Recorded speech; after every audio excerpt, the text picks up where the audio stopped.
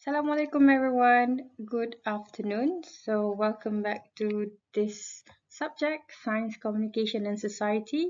So last week we have looked at the science and the media, and today we will continue looking from that discussion. We are now focusing on the science journalism.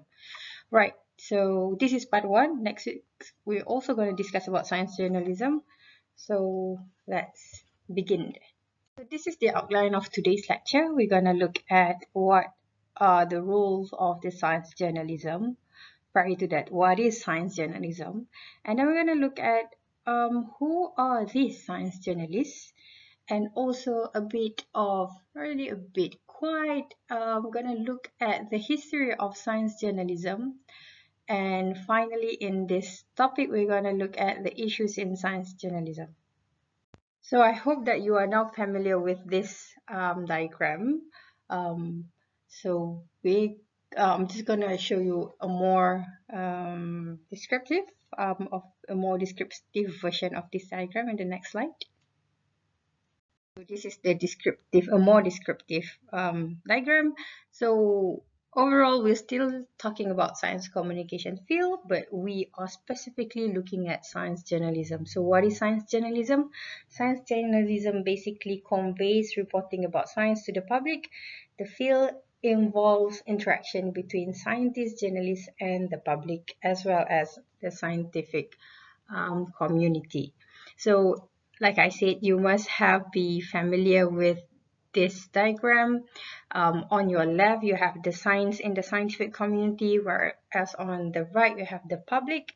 So in the public side, you have the popular science, which are the medium where science being communicated, such as magazine, newspapers, movies, films, documentaries, articles, videos, whatever that you can find on the popular platform that is reachable to the public.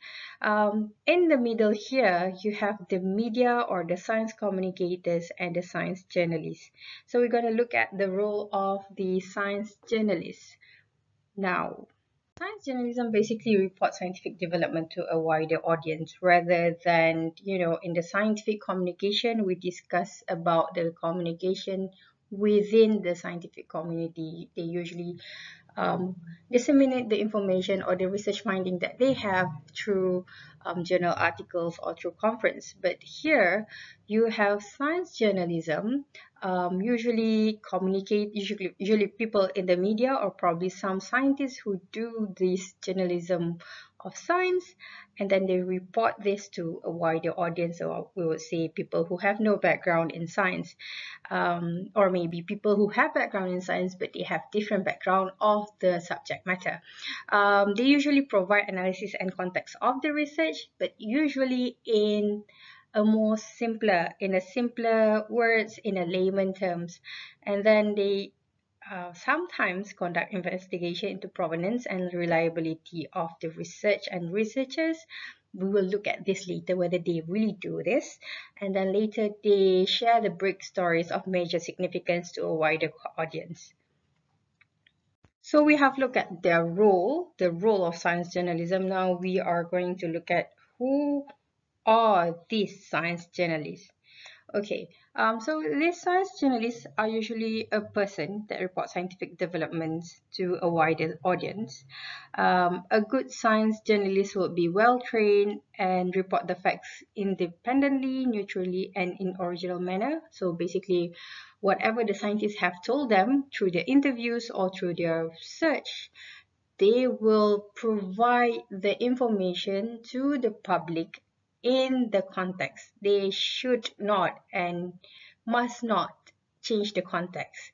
That's basically what we ideally think of what science journalists should be doing, but we're going to look at what the issues later on in the video that I will ask you to look at. He or she might be a general reporter or specialist or correspondent for science news and programs.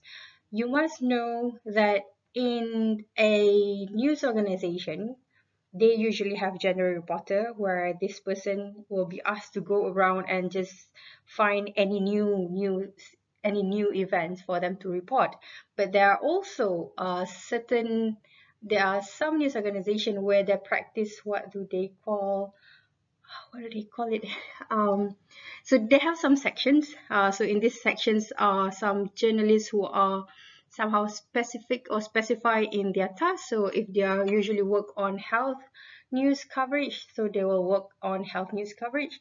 But if they are working in sports, so they will be working in sports. So they call this section as a beat. So this is science beat or sports beat or health beat or entertainment beat, BEAT. So that's just what the term that they use in the organization, in the news organization. So she could be a general reporter, but she could also be a specialist correspondent for a science news or program. They usually work in broadcast, in TV, radio, or also printed media, and also online media.